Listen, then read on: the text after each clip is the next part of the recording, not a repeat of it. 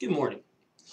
This morning I want to share a verse with you from Exodus chapter 15 verse 13.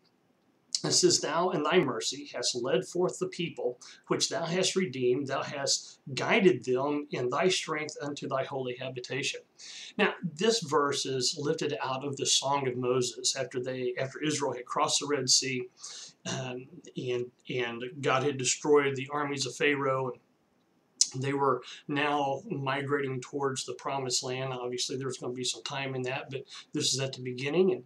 And excuse me. And this is a verse that talks about how God had led his people to his holy habitation. It was a verse that our founding fathers used frequently. It was one that they stood on because they believed that God had led them to this land to form a new nation. And today we are under attack as a nation, and this is a two-pronged attack. It's more than that, but it's two basic directions we're seeing this attack right now. And we need to be careful that we pay attention and that we learn. Don't forget where we came from. Let's learn. Let's learn some history, because what we're hearing today is that our founding fathers were just a bunch of white Europeans, supremacists, black-hating slaveholders that were cruel, and everything about the founding of our country was to keep blacks enslaved. And today you're hearing some things that, in fact, just the other day, I can't remember who it was, a man said that racism, that slavery began in America. It nowhere nearly began in America. Slaveholding has been from the time of man virtually. There's always a people that try to enslave another people. You can find that all over the world. It's not unique, nor was it new to America. And the people they're now saying, Washington, Jefferson, all these people, they hated blacks, they all had slaves, they were cruel taskmasters. And there's nothing much farther from truth than those kinds of things. The other side of that now is we're attacking police. All police, systemic racist. And they're out to destroy. This is all just about white privilege, white supremacy, yada, yada, yada. So I want to share some things with you. Let's start on the police end. There is no study of any kind, and there have been many done, and many done by Ivy League schools, Princeton, Stanford, all these places. None of them have ever shown a systemic racism in the police departments across the United States. And I have never found it. And before you start telling me, well, you won't understand because you're white and, yada, yada, yakety smacky. So let's just get some things established here really quick. For those of you who may not know me, I'm David McAllister. I was born in Broken Arrow, Oklahoma. That would be a southern state. Not very southern, but we are a southern state below the Mason-Dixie line. So I grew up in a southern state. I have experience with the police. You can't read it very well because of the lighting, but that would be my lapel badge, and this would be my lieutenant bar, where I served as a duly sworn deputy of the Ouachita Parish Sheriff's Office in Louisiana, where I did not find systemic racism, not even in the heart of Louisiana. And let's get another thing established. I am not white. I am not Anglo-Saxon, I am not European, I am not Dutch, I am Jewish, I am a Hebrew. My bloodline is Eastern. So I am not white, and I don't want to hear any more about it. I am a child of God by the grace of Jesus Christ. I am an American by birth, and I'm a Baptist by choice. I love my country, and I understand my country. I understand the history. I understand the mistakes that we have made. And yes, slavery was a mistake, should have never been. So let's put this stuff away and let's look at things for what they really are. There is not a systemic racism in our police departments. Are there police that are bad? Yes. Are there police that are racist? Yes. Just like in every other walk of life where you talk about medicine or hamburger shops, there will always be people who are uneducated as to what real life is. And they don't understand the value of humanity.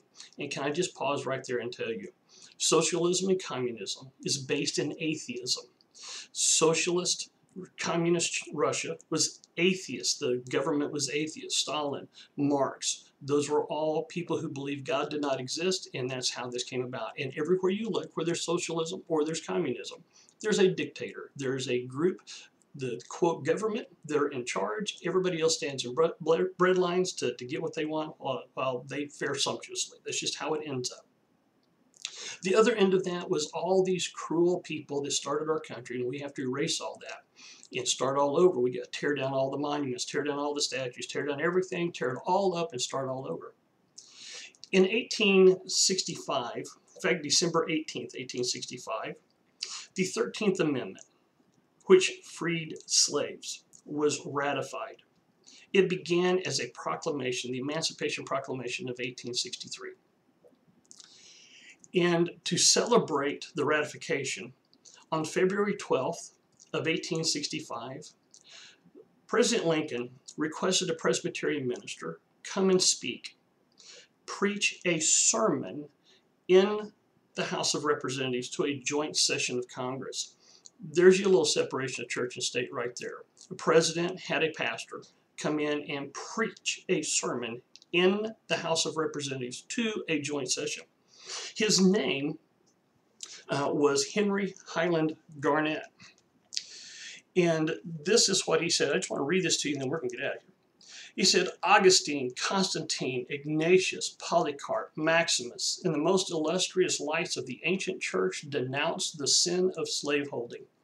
Thomas Jefferson said at a period of his life when his judgment was matured and experience was ripe, listen to what he said, there is preparing, I hope, under the auspices of heaven, a way for a total emancipation. The sainted Washington said near the close of his mortal career, and when the light of eternity was beaming upon him, it is amongst my first wishes to see some plan adopted by which slavery in this country shall be abolished by law. I know of but one way by which this can be done, and that is by legislative action. And so far as my vote can go, it shall not be wanting. There's that terrible slave owner, Washington, trying to vote to ban slavery. Patrick Henry said, we should transmit to posterity our abhorrence of slavery. And so thought that Congress. Let the verdict of death, which has been brought in against slavery by Congress, be affirmed and executed by the people. Let the gigantic monster perish. Yes, perish now and perish forever. Let slavery die. It has had a long and fair trial. God himself has pleaded against it. Its death warrant is signed by God and man. Do not commute its sentence. Give it no respite, but let it ignominiously be executed. Honorable senators and representatives, illustrious rulers of this great nation, I cannot refrain this day from invoking upon you in God's name the blessings of millions who were ready to perish, but to whom a new and better life has been opened by your humanity, justice, and patriotism. You have said, let the Constitution of the country be so amended that slavery and involuntary servitude will no longer exist in the United States except in punishment for a crime. Surely an act so sublime could not escape divine notice, and doubtless the deed has been recorded in the archives of heaven. Favored men and honored of God as his instruments speedily finish the work which he has given to you. Emancipate, enfranchise, educate, and give the blessings of the gospel to every American citizen. That was the part of the message that was preached in the halls of our Congress. And by the way, Henry Garnet, who preached this, was the first black pastor to speak in the House of Representatives. Let's get the real history. And remember that despite our failings, this country was founded on God, and we have strived to correct errors, correct mistakes. Don't let a group of God-hating fearmongers ruin our nation or cause us to forget where we started, cause us to forget the God who brought us here.